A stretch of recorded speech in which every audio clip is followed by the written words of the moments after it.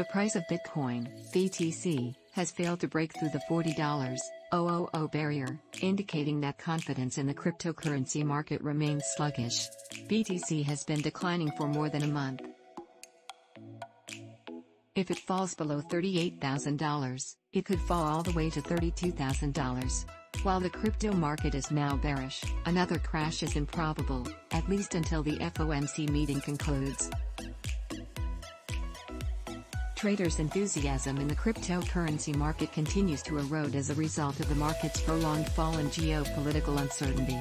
Veteran trader Peter Brandt anticipates a test of the Bitcoin, BTC, price below $32,000. Suggested reading: will Bitcoin shoot over $40,000 or drop to $35,000?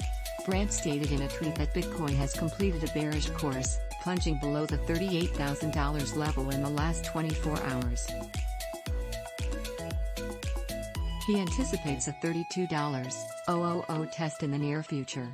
However, his estimate of $28,000 is more concerning for Bitcoin.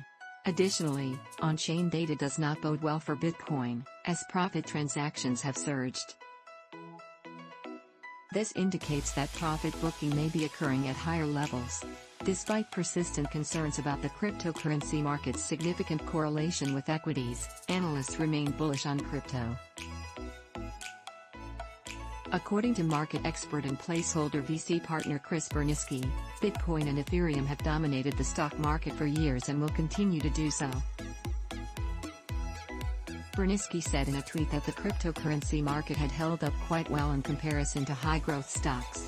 While BTC and ETH have lost roughly 40% from their all-time highs, several high-growth stocks have fallen between 60% and 80%.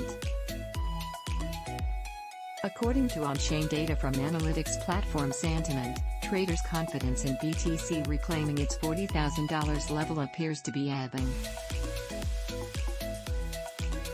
The BTC and ETH ratio of profit/loss transactions data suggests a staggering 12.5 to 1 ratio of profit transactions to loss transactions. Thus, the likelihood of BTC sliding below $32,000 appears to be high as trust continues to dwindle and whale purchases stay low. Suggested reading: